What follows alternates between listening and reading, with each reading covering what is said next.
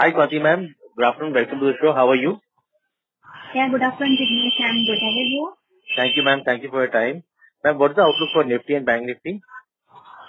See, the outlook has been definitely positive from the way the bank Nifty has surpassed its resistance of 36,000 psychological mark, and now it's already crossed 3,700 marks also. I believe that the bank Nifty is the one index which might take the Nifty towards 17,400 to 17,600.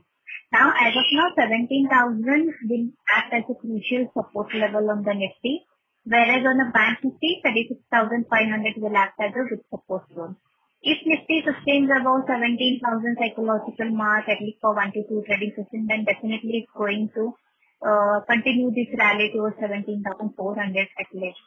And the bank Nifty looks really positive. It will help the Nifty to move ahead towards some path of the 17,400.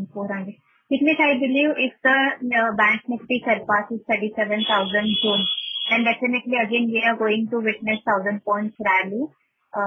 It would be a very surprising to say that a 1,000 point rally, but definitely on the technical basis, it has a potential to go up to 38,000 levels only if it sustains about 37,000 at least for 1 to 2 trading sessions. And support, as I said, it will be lies at around 36,500 to 36,300 zone. So that will be the support and resistance zone. It's a stock specific market. Both of the indices, we might see little bit profit booking, but it will be a buy on dips market because from the last 2 to 3 trading sessions we have seen a spectacular rally on both the indices. So definitely we are going to see some profit booking.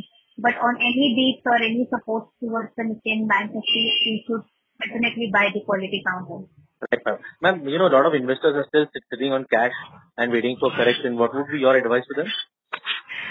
Yes, definitely those who are waiting to just put their cash into the market, as I said, it's a buy on dips market. So one should look for a quality stock. As of now, in this particular rally, we have seen that almost all the large cap counters have given a very good amount of a rally, but the mid cap has not participated in this particular rally. Once it has just giving a participation, then definitely this market is likely to go ahead. Those who are sitting on the cash, once the Nifty comes down at around 16,500 level, so that will be the good level to take a buy call. But as of now, it's just sitting at a higher level. I will suggest to be a stock specific, but with the strict stop losses. Right, ma'am. Ma'am, any stock that you like? Yes, as I said, the bank Nifty really looks very good. I believe taking into consideration that view, HDFC Bank really looks good at the current level. We have seen that HDFC Bank is trading above all the important moving average. Interesting fact that it is trading in the height of higher bottom. So I believe that it has a potential to reach up to at least 1650, 1700 marks. So those who are looking for a banking counter, this will be the one counter one can go for a long position. On a downside, I will give a small stop loss.